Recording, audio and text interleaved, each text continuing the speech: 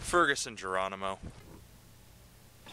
Hi everyone, Anthony Fantano here, internet's busiest music nerd, and welcome to the album review for the new Fergus Geronimo LP, Unlearn.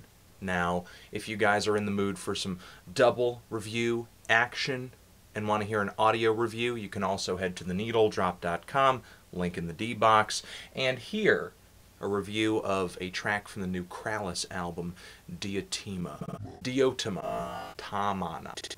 In case you don't know, they're a black metal band. Now here's a question. Do you like fun?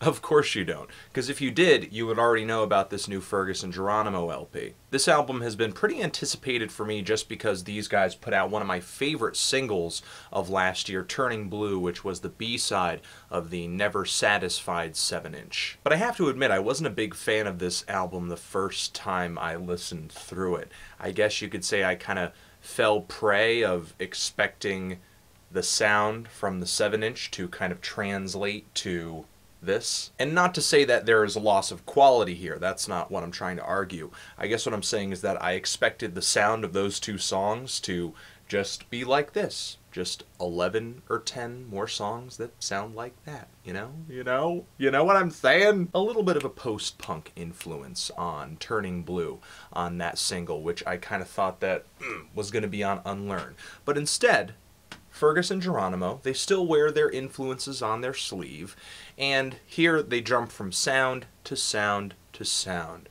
1 minute they're playing a really strange, goofy, Frank Zappa-esque Motown and doo-wop track, and the next minute they're kind of screaming in your face with a little bit of garage rock philosophy, with things don't always go the way you want them to, with a voice that kind of sounds like the late Jay Retards.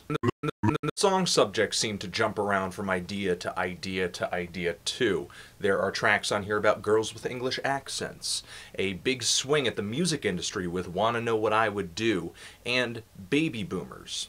And that's pretty much all I could figure out just from the song titles. Even though the production here is pretty rough around the edges, and these guys are not refined very much in terms of songwriting, the tracks here are pretty short. There's something about the personality of this album that's drawing me in. Something that, I don't know, is maybe akin to Adam Green's album, even though these guys jump from song subject to sound to sound. They're always pretty funny, witty, clever, however you want to describe it. It's an LP I enjoyed a lot more after it was over.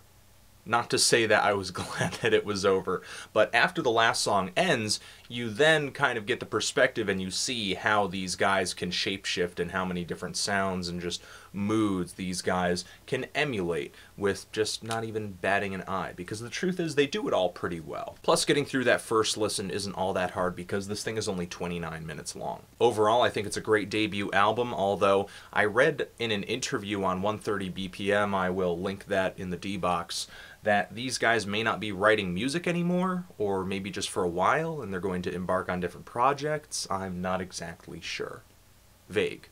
The future's fuzzy. I'm feeling a light 8 on this, though it is really short. I'm just enjoying it for its fun attitude, just its quirkiness, and I think you guys may dig it for the same reasons. Gonna add it to the love list when I get a chance, and of course you can hear several tracks from it on theneedledrop.com. Okay. Keep being awesome. Anthony Fantano, Fergus Geronimo. What should I review next? Forever.